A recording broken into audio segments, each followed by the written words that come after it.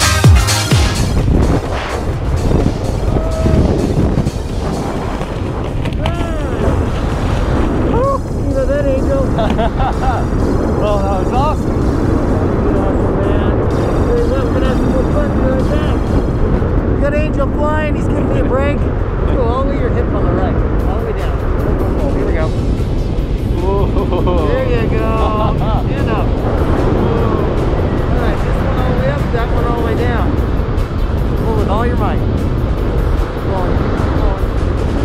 There you go, all the way around. And up. Nice. Alright. How do you like the big view up here? It's pretty good. All of Washington. Should everybody do this at least once? Oh yeah. Oh yeah. That's what I want to hear. Good luck. See our camera.